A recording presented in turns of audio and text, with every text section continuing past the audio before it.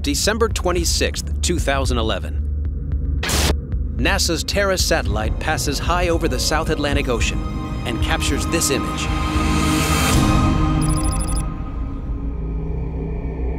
It appears to be a giant whirlpool of glowing blue light.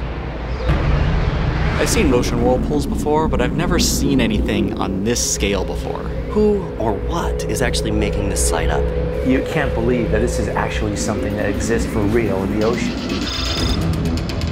The whirlpool, or whatever it is located 500 miles off the coast of South Africa. And it's huge, stretching as far as 100 miles. The image seems to indicate a whirlpool the size of an entire state. Well, that's pretty scary. But it's not just the scale that's astonishing analysts. Why is this thing, whatever it is, glowing blue? One possible reason that you might be able to see this phenomenon in the photograph is because this ocean vortex has sucked up millions upon millions of microorganisms, otherwise known as phytoplankton. Phytoplankton are organisms that emit a bright blue light. Everything in these ocean vortexes are trapped, so they're spinning and you have millions of billions of gallons of water, marine plankton, debris, and they're moving across oceans from continent to continent, and nothing gets out. But it's just a theory. No one has seen anything quite like this before.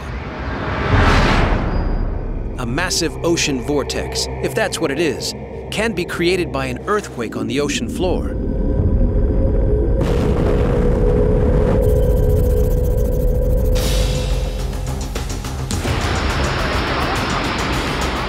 On March 11, 2001, a magnitude 9 earthquake takes place 43 miles off the coast of Japan. The result? One of the biggest tsunamis ever recorded. Waves 130 feet high pummel Japan's mainland, creating deadly whirlpools along the coast which suck fishing boats down beneath the waves. But these whirlpools are tiny in comparison to the glowing monster captured on satellite. And no tsunami or earthquake has been recorded off the coast of South Africa. The blue spiral of light caught on satellite camera looks like something from a sci-fi movie. Analysts have not encountered anything quite like this before. It looks too big to be a whirlpool. There have been no recorded earthquakes in the area, and there are no unusual weather reports from shipping in the region. The blue vortex remains a mystery.